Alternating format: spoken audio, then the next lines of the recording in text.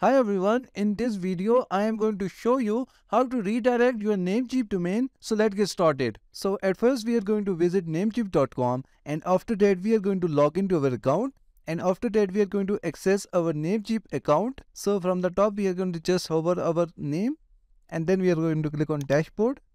So in this way we will be redirected to Namecheap dashboard, and from here we are going to click on domain list button,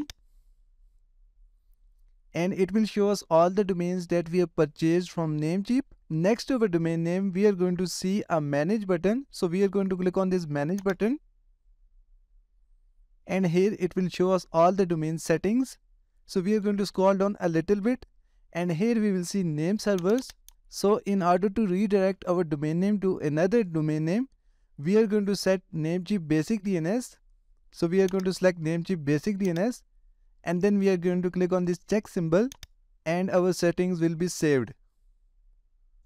And now we will see redirect domain name option. So from here we are going to click on add a redirect. So in the first tab we are going to add our domain name, which is our source URL, and in the second tab we are going to add our destination URL where we want to redirect our Namecheap domain. So we are going to add it here,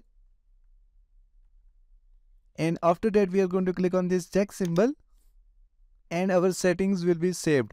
And now we are going to add another redirect. So we are going to click on add redirect, and now we are going to add our domain name with www. So in case someone will visit with www, also redirect it to our destination URL. So we are going to add our domain name with www, and after that we are going to add our destination URL again,